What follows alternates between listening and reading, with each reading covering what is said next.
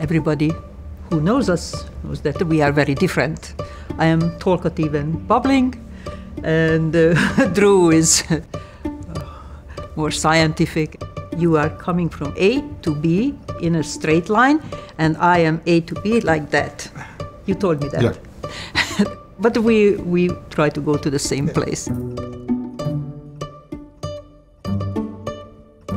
It's actually funny the way Katie and I met. Back in those days, the only way you could read journal articles is you had to photocopy them out of the journal. And we would fight over the copy machine to be able to read articles. And we started talking and comparing what each other did. I was working with RNA, and I learned all of the immunology from you. We started working on RNA to try and understand why it was so inflammatory. We were both completely open-minded. Any data that we didn't understand, and there was a lot of it, we sat down, we kept doing experiments, we kept getting results, we kept getting excited by the results.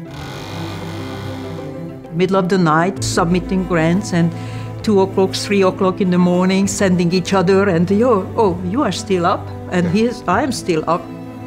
We couldn't have come to the result without both of us being involved. I was making the RNA, and Drew was checking whether it is immunogenic, not immunogenic. Then he got the data, and we leaned over, and we try to understand and make sense of it.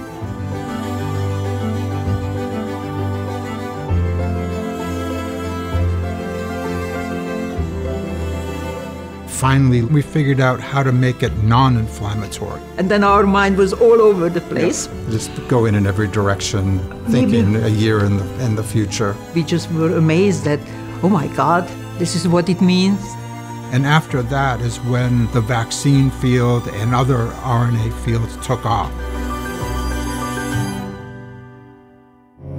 Coronavirus officially hitting the U.S. Cases here in the U.S. have exploded. All-time highs today in many locations.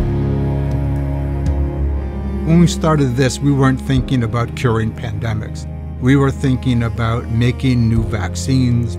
We had 5 phase 1 clinical trials of different mRNA vaccines that we were working on before COVID-19 ever hit. And we knew at that time that this had the potential to be an incredible vaccine. Moderna already tested influenza vaccine, which was mRNA vaccine, 2 years before. It was just the public didn't know about that.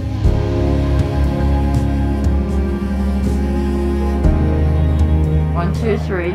You will not believe how happy I am. Yay! Seeing the phenomenal success of vaccinated people being protected gives me incredible amounts of joy.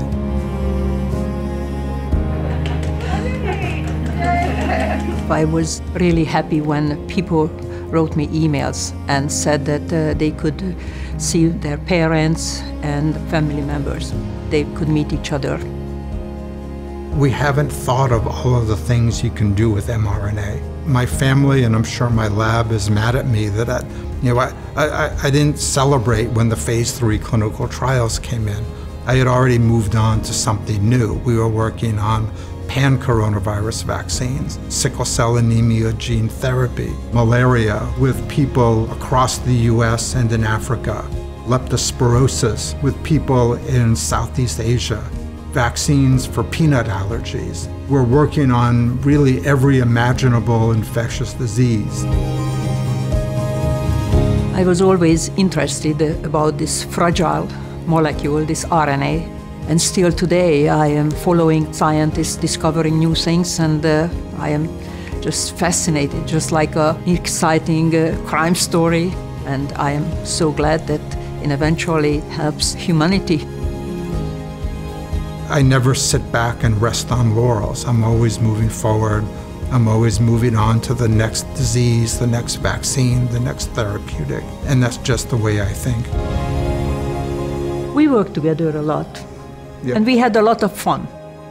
It was a lot of years, but they weren't boring years. It was very enjoyable. To be a scientist is a joy.